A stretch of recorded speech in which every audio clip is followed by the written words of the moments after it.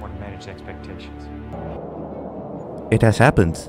Top Gun 3 is in production just a couple days after Tom Cruise's new deal with Warner Brothers.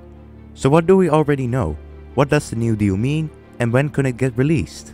It's like 99% certain that Tom will reprise his role as Maverick alongside Miles Teller as Rooster and Glenn Powell as Hangman due to their significant roles in Top Gun Maverick.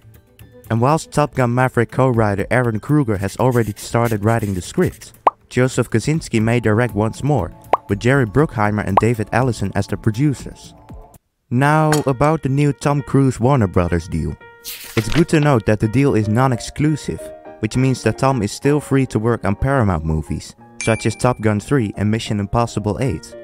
And speaking about sequels, some people still have expectations of him making a sequel for Edge of Tomorrow, or even a sequel for his 1993 film, The Firm.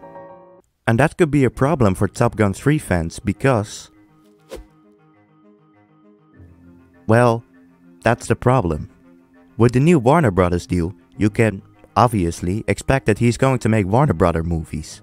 Plus he still has work on Mission Impossible 8. Therefore it's easily possible that Tom won't be available to work on a Top Gun 3 until at least 2025 or 2026.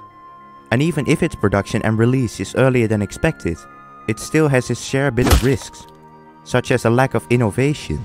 Now don't get me wrong, the technology that was used in Top Gun Maverick is still amazing, even in 2024.